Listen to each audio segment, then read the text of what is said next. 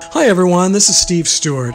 Thanks for joining me on my famous grave tours, where I visit the cemeteries, grave sites, memorials, and final resting places of the people who have touched our lives. They may be gone, but they're not forgotten. Hey everyone, I'm here in downtown Palm Springs.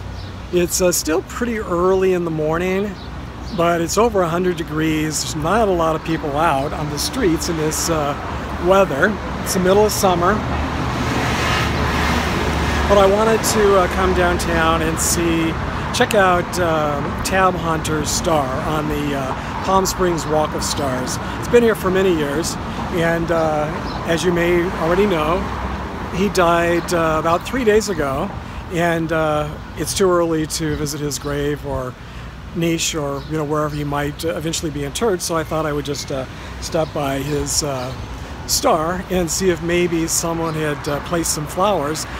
Quite often, right after someone dies, they do place flowers on their stars. Stars become, they're a little bit like memorials, until someone has a gravesite or a niche. And sometimes, stars never do have a gravesite or a niche, and so it becomes their sort of de facto memorial. So I'll take you over so you can see it a little bit closer up, but it's right behind me here. I just realized that I'm here today on what would have been Tab Hunter's 87th birthday. He died just 3 days ago at the age of 86, just a few days short of his 87th birthday. So happy birthday, Tab Hunter. For those of you who are not really familiar with Tab Hunter, he was one of the biggest Hollywood heartthrobs back in the 1950s and 60s. Tab Hunter was the quintessential blonde, athletic boy next door, and one of the screen's first teen idols.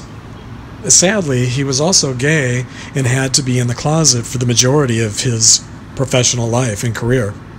Hunter appeared in more than 40 movies, and he even had a half a dozen hit songs, including the #1 single, Young Love. Overall, he had a pretty remarkable career and life. I also just recently stopped by his star on the Hollywood Walk of Fame. So if you're a fan, you can visit his stars in either Palm Springs or in Hollywood, California.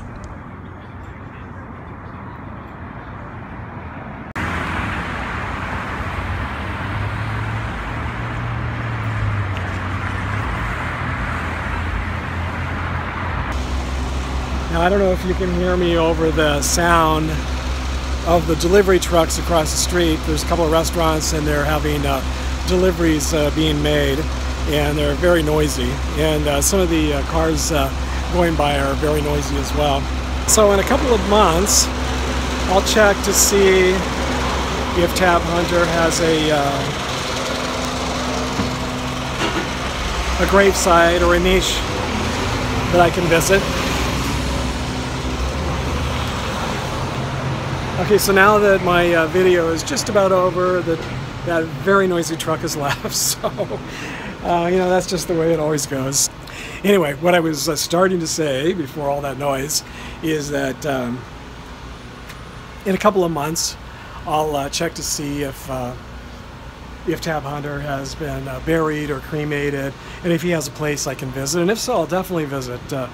He was a very underrated actor and very popular singer and actor back in the 1950s and 60s. I don't know if you can see that really cool car just going by.